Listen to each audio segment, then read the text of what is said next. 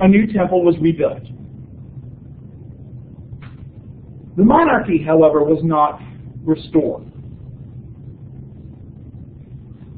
The second temple, at least from all indications of historical data, was not as grand as Solomon's temple. The picture on this slide is a representation of a model of the temple, particularly the second temple as renovated by Herod the Great in the last century BC. But still, with the restoration of the temple, the restoring of the sacrifices, that did have a profound effect on Jewish worship. Things that had not been done were now being done again. And it was said that many Jews, as they returned and saw the second temple, wept, both because for those that had known the first one and kind of seen the lack of splendor, but also just the idea of this return. But not all the Jews that went into exile came back. Many of them stayed in Babylon. And so there's that diaspora component. Another important historical event, an important event in the Second Temple period, from 515 BC to 70, is the Maccabean revolt.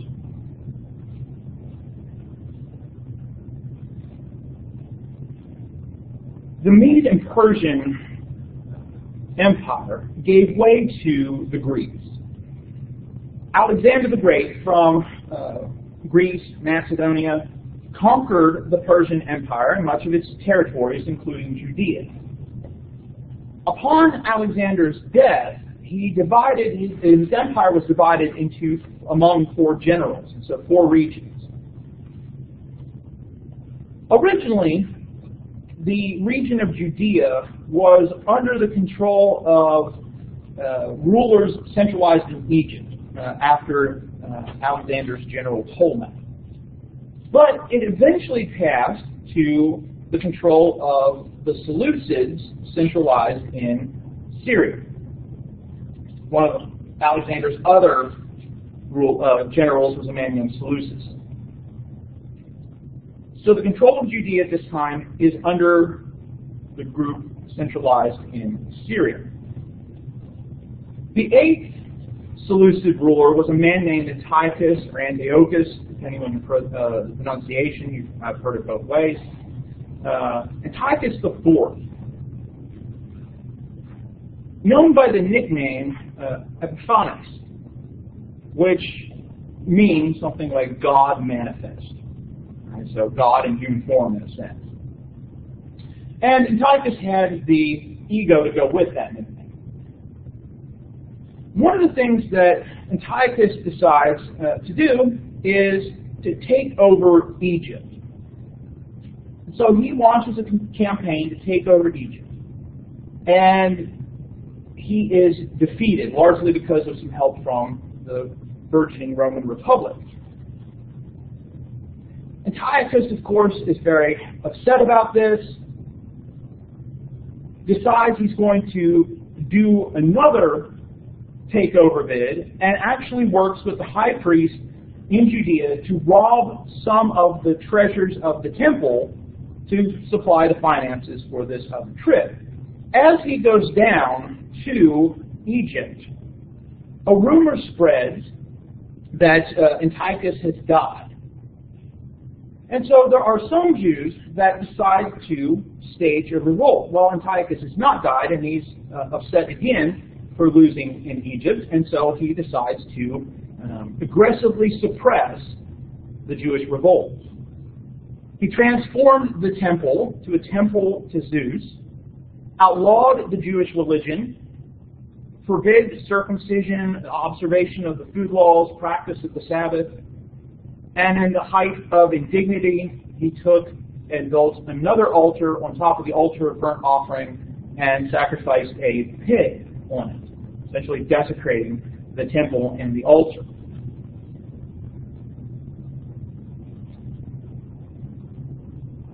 That desecration, of course, had a profound effect on Judaism, but it led to another revolt.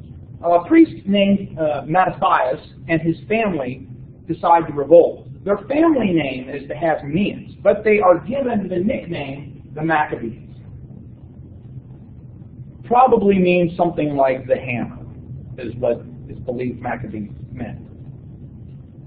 They eventually gain power, kick the Syrians, the Seleucids, out of control, and rule in Judea from about 142 to about the year 63. Again, we're talking BC, before the Romans come in and take control. This is the last independent state of Israel until the modern state.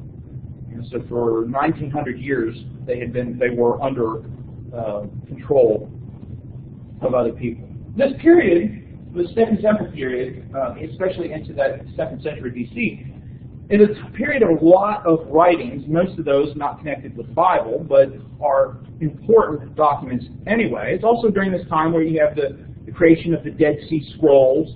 If you've heard of those, we'll say more about those in another situation, I think. But it also set up an era of kind of a chaotic politics that created a variety of different groups and sects in Judaism. On one hand, the Maccabean revolt was due to the actions of Antiochus, desecrating the temple. And a lot of that was taken care of with the revolt. But on the other hand, there were also issues that many Jews had, Mattathias and the Hasmoneans among them, had with a Hellenistic tendency among some Jews. And Hellenism, of course, refers to Greek culture. So there were some Jews that had begun to develop or begun to adopt Greek styles of dress, Greek cultures and eating habits, right? Rejecting some of the food laws. There were some Greeks, according to some Jewish documents, there were some Jews, according to documents at the time, who even attempted to have a surgical procedure to reverse circumcision. I don't know how that works, but so that they could go to the gymnasia, and when you went to the gymnasia, you had to exercise naked. And so it would obviously identify you as a Jew if you were circumcised. And so this is how far some people were willing to go to adopt this Hellenistic culture.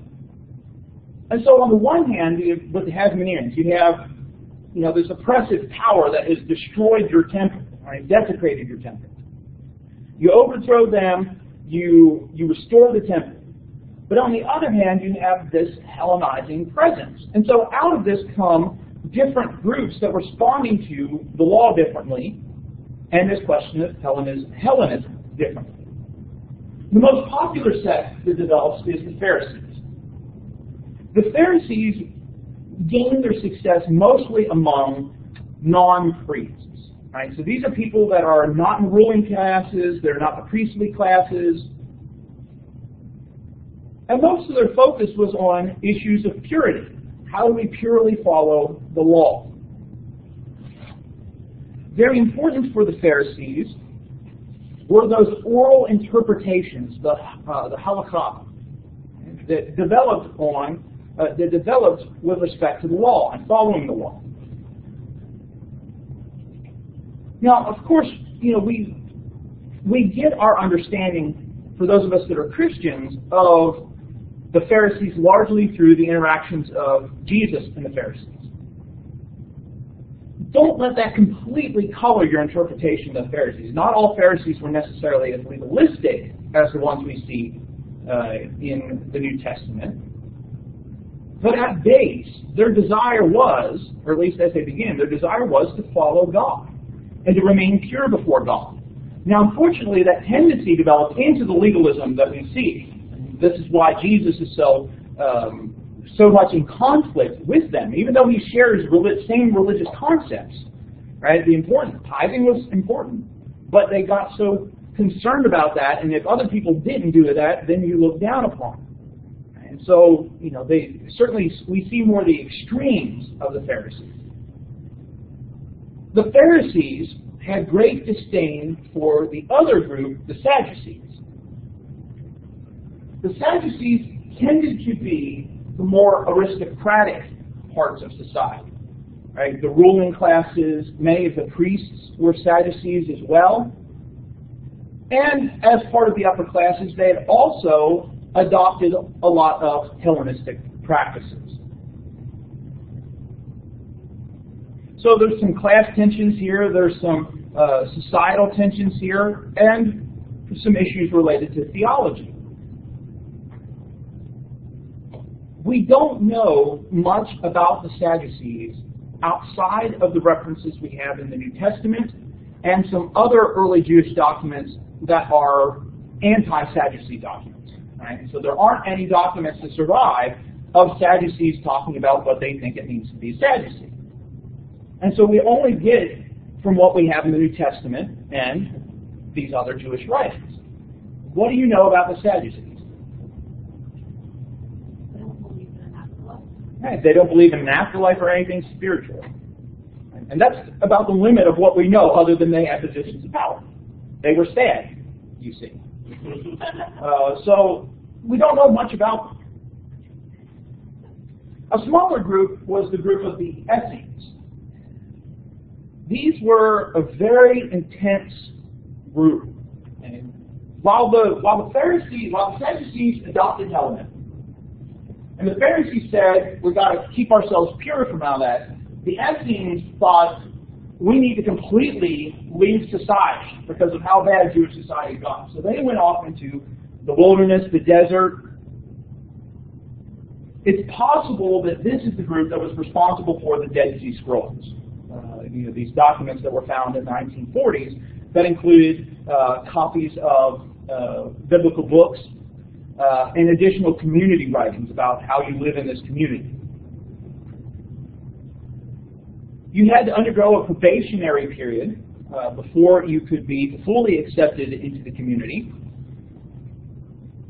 And they also practiced baptism as a part of initiation into the community. Because of that, some scholars have suggested that perhaps John the Baptist had been encountering or interacted with the Essenes. Right? He's out in the wilderness, he's very intense, the kind of clothing that he wears, and of course the baptism. The New Testament, however, makes the point that it is God that commands John to go out and baptize. But the possibility exists that maybe there was some sort of connection between John and the Essenes. We could talk about a fourth group, which was not so much religious as it was political, the Zealots. The Zealots were more focused on politically getting Rome out of control.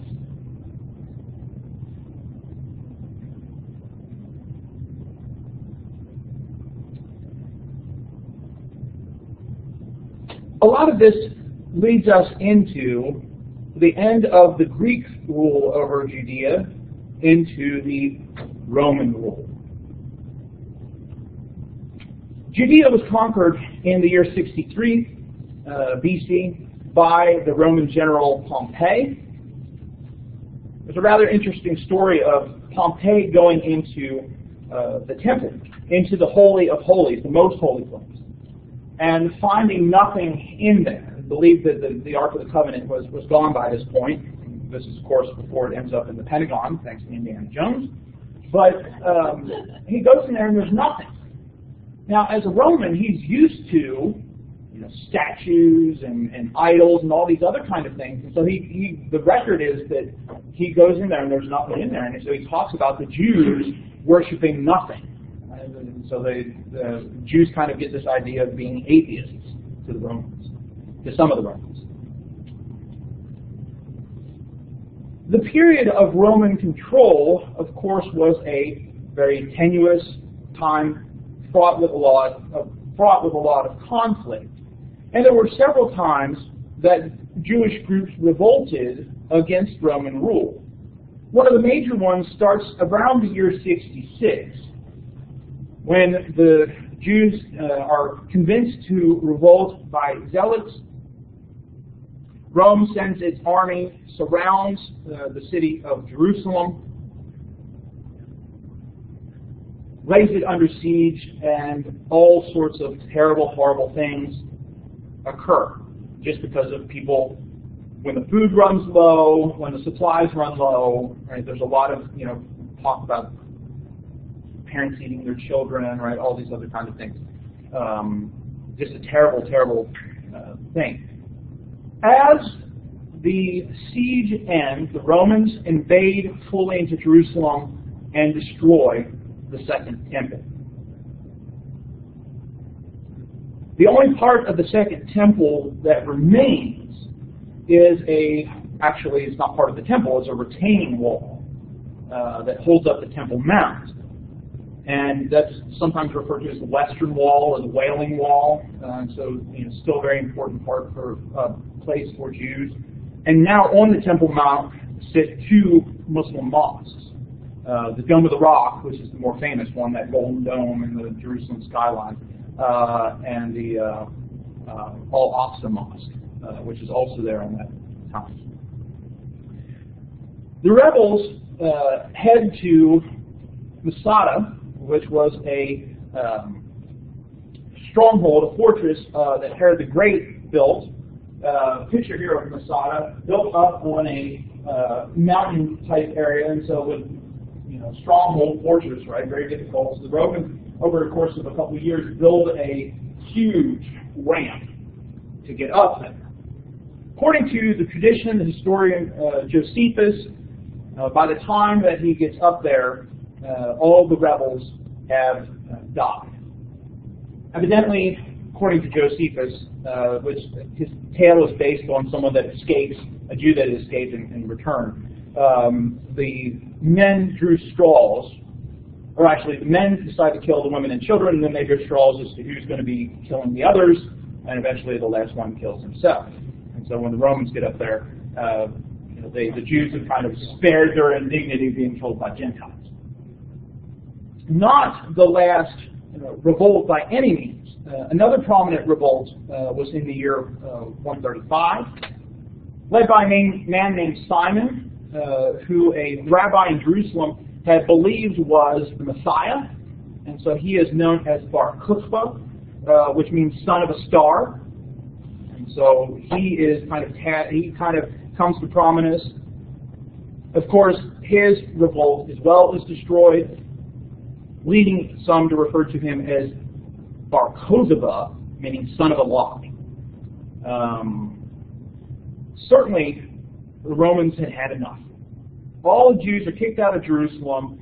The area that was the Temple Mount now becomes a temple to Zeus, and so the revolts, essentially from that time point on, end any sort of major revolts.